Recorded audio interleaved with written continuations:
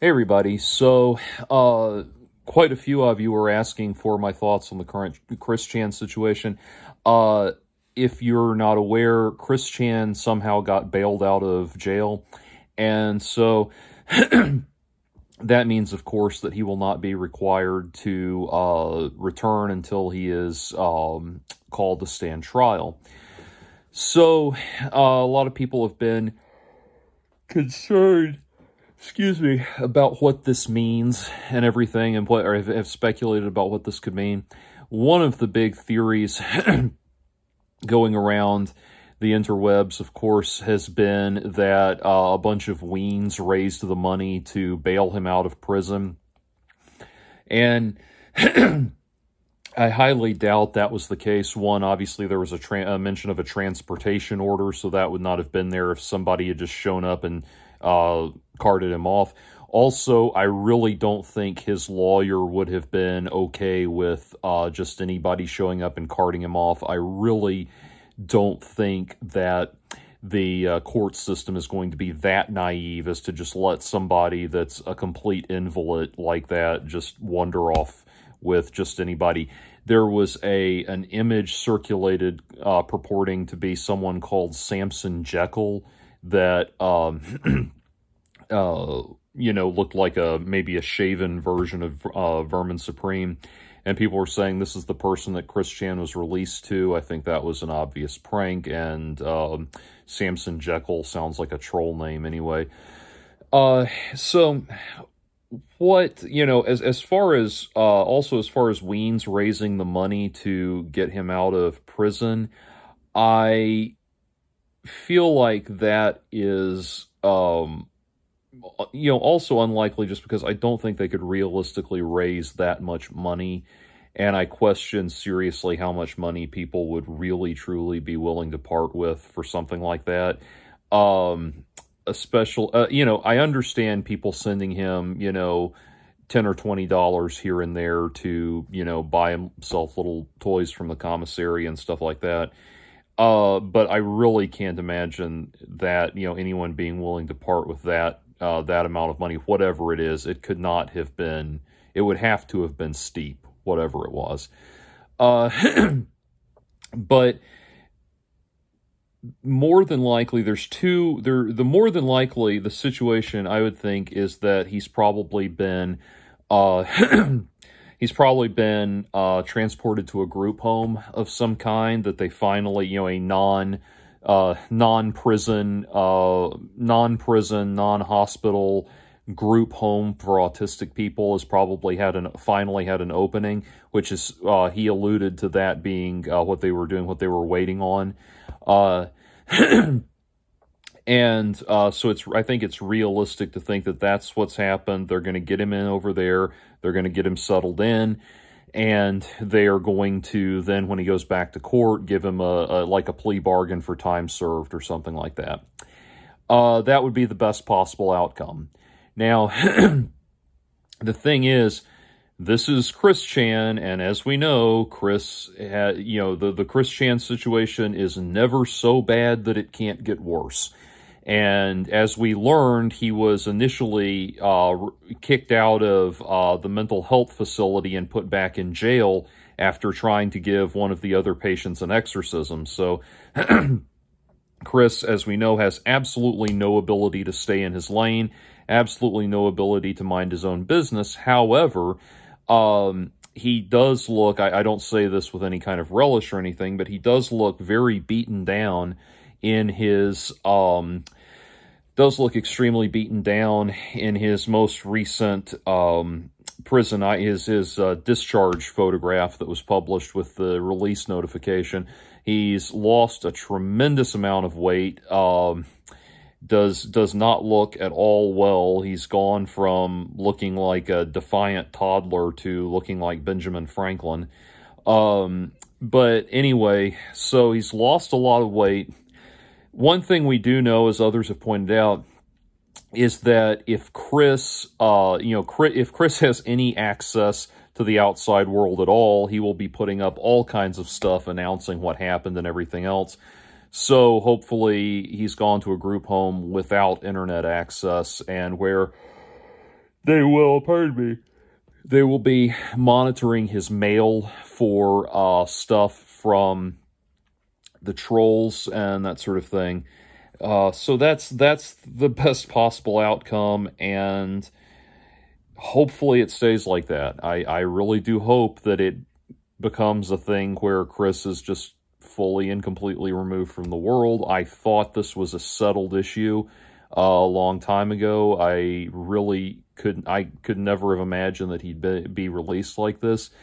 I think about, from an artistic standpoint, so if you're just joining us, I did a concept album called Nowhere Land that's inspired by the life of Chris Chan. And it's sort of, telling the story of the life of Chris Chan, in the vein, with music in the vein of like Pink Floyd and Alan Parsons and Genesis and, that sort of thing, Bowie, Ziggy Stardust, stuff like that, The Who's Tommy. So I did that, and I ended it on a note of, it ends with Chris being put away on the assumption that this really would be the end of the Chris Chan story, for all intents and purposes. That, hopefully the next thing we heard from Chris Chan would be an obituary 30 years from now or more or less or whatever, that would be the last, by which time hopefully everybody that's fascinated with him would have long since moved on with their lives. So that's what we hope for, but nevertheless, that's what we hope for, but nevertheless, again, it's Chris, and as one person commented on my channel, Chris Chan's life is like when you're playing a video game and you speed run all the bad decision points just to see what happens.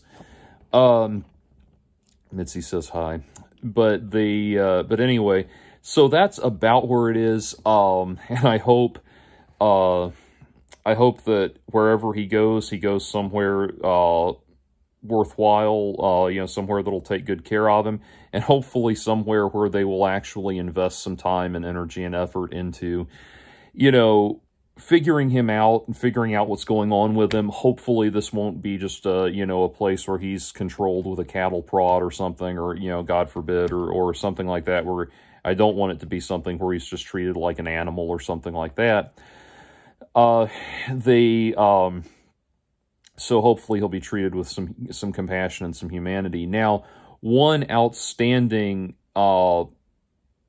suggestion that a few people have mentioned is, on different forums have mentioned, is maybe he's being bonded out because Barb is dying.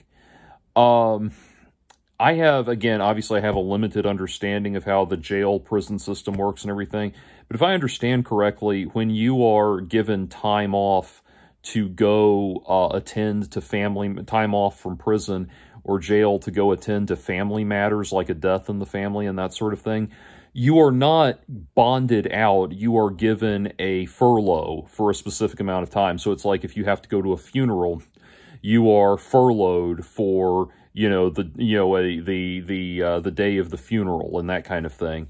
And you're allowed to leave and go attend the funeral and then immediately come back. So I don't think that they would have just straight up discharged him on bond for something like that. Surely they are not so naive as to think that they can just let him back out roaming the streets and that sort of thing. And I do, one speculation that I agree with is that, yeah, as soon as if he was released on his own, all he would do is make a beeline for Branchland, and if he can't get in, break in and squat there. I really do think that's what would happen. But anyway, so I doubt that's just because of the nature of it. I doubt that's what's happened. One thing could be that Barb is dying, that she has limited time left, and that he's being released to tend to her, or to be with her in her final days or something like that. Even that seems very unlikely. Seems very unlikely, because to do that, they would have to they would have to offer some kind of round-the-clock supervision of him, you know, or something like that. They would have to send an officer out there, or somebody out there to monitor him 24/7.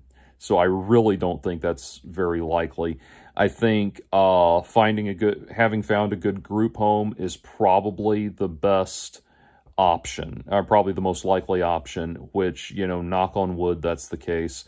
Hopefully, when we see the next, I know the next major court appearance is in August of this coming August, and you know, hopefully, hopefully that's what we hear, that it's been, you know, written off as time served, and he's now in a good group home and he's going to stay there.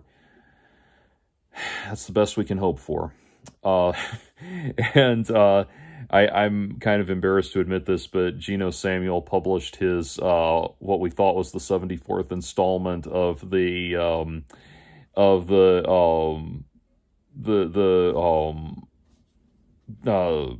comprehensive history video series a couple of days ago, and me and a friend who both follow Chris Chan were watching it, and we were thinking, like, what is this? It ends with Chris Chan meeting a woman and marrying her, and and getting a job working at Target, and everything is happy and good. And it turns out and it has all of this video and all of this footage and everything, and it turns out it was, you know, we were wondering about it, and then I finally clicked with me that it was an April Fool's Day joke. And so, you know, of course, Geno went all out with that, like just all kinds of, you know, AI-generated images of Chris to make it look like he's properly transitioned into a facsimile of womanhood and that sort of thing. And so it was really, you know, so there was a nice moment of levity, but I'm sure we'll find out very soon what's how Geno's going to portray the rest of that.